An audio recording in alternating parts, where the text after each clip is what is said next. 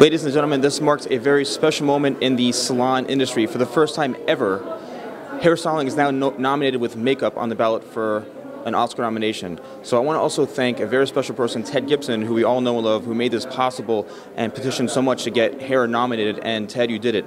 I also want to thank my sponsors, Andre Chiavelli, Executive Vice President of Global Strategies, and Frug Systems and the family there. Thank you so much for sponsoring me on my journey to the Oscars.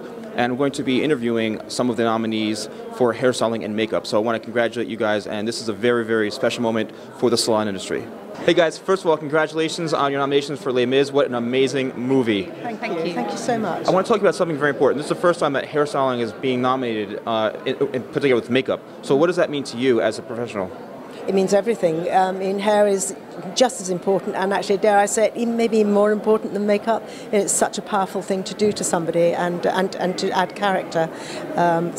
We are absolutely delighted. Yeah. We're ex-BBC, and we were trained always to do hair and makeup. So you're creating the whole character, not just a part of a character. So you have all the tools. You have the makeup and the hair, and obviously prosthetic. You can change the hairlines. It's such a powerful tool, and just to actually completely ignore it, I think it's a bit sad. So now they have they're together. It's fantastic. Yeah. Let me ask you a question about Anne Hathaway's hair, right? Yeah. That's such a big, everyone's talking about it. What was it like when the hair was actually cut? I mean, to watch that, were you like, oh my God? I mean, tell us about that. Well, I think it was an emotional moment. It definitely was an emotional moment within the song for Anne as well.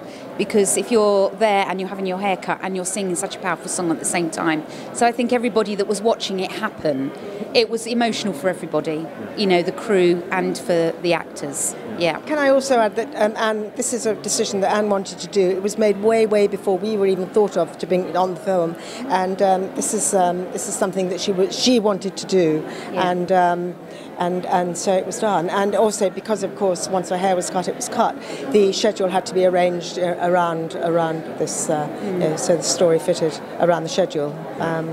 Well, guys, thank you so much, and congratulations. I'm rooting for you guys, all right? Thank you very much. Thank you. Thank you. So I want to talk to you specifically about how important this is to you as a professional that hairstyling now is combined with makeup.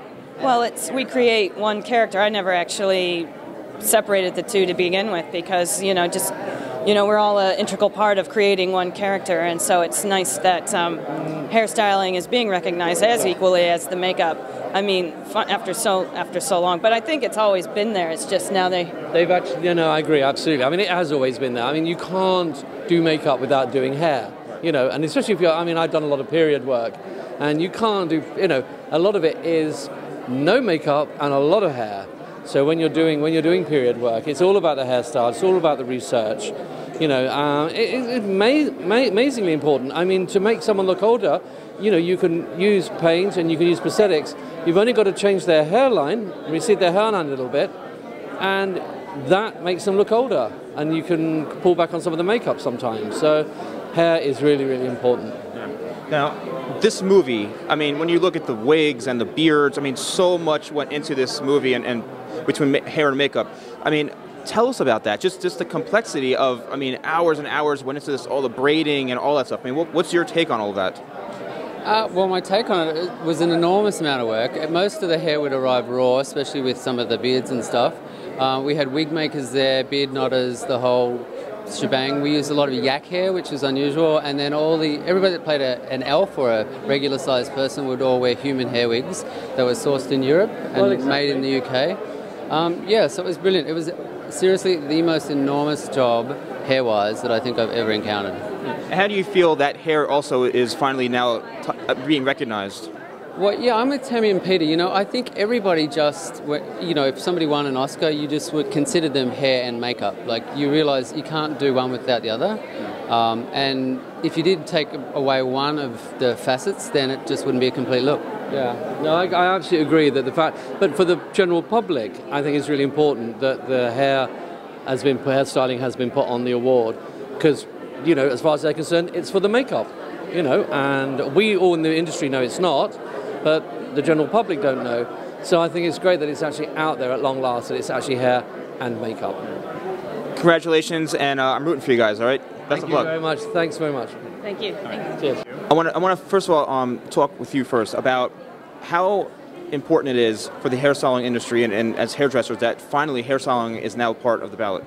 Well, being a hairstylist and also having had 2 Academy Award nominations and it being known as the Makeup Award, this is the first year it's actually going to be called the Makeup and Hairstyling Award. And we are all Academy members, and you know, we've been campaigning for change and modernisation within, you know, the Academy for hairstyling to have a voice and to be able to be on the statue. And it's very important for hairstyling, for hairdressers, for the award itself, because you know, the whole thing is made up, the whole picture is made up of makeup and hair and costume. Costume have just been given a branch in the Academy this year for the first time, which is amazing. So, you know, everything's moving ahead. So, you know, we have, it's all part of the big picture. Hair, makeup, clothes, how the person looks. How do you feel about that? I agree. I mean, I think, you know, we always work hand in hand with, you know, hair and makeup is really under the same umbrella, you know, and especially because we do, you know, special makeup as well. And I always feel when I start a film, it's always a giant umbrella, you know, between the straight makeup department, the hair department, and the special makeup department. And I always say my success is their success, my failure is their failure, and vice versa. And it's nice to have it all inclusive and to be a part of, you know, I mean, this is a great team, you know, and it's the first time I've worked with Martin after all these years, 30 years in the business, and I finally got to work with Martin, which has been a joy, and hopefully it won't be the last, right? No, and it's been a fantastic. All right, what are we doing next? What are we doing next? What are we doing next? If you could do something with my hair, it would be awesome. Well, that would be a challenge. The 3 top guys right here. Yeah. But as Howard said, it's a collaboration, you know, with makeup, hair, and special makeup. Whatever it is involved, it's a collaboration. We're all in it to make the person look right, make the picture look right that you're seeing up on the screen. Let's talk about the movie now. I mean, when you look at Alfred Hitchcock, I mean, you think of him as not really having much hair, you don't think a lot went into it. What is your take on really the amount that went into the whole process? Well, so often a good hairstyle will complement a good makeup. And it can work both ways too. A poor hairstyle or poor makeup will affect either one. So when you have a good hairstyle and you have a good team, it really it creates a whole character, and that really works. Guys, thank you so much, and congratulations. Okay. Yeah, thank you so much. Thank you very much.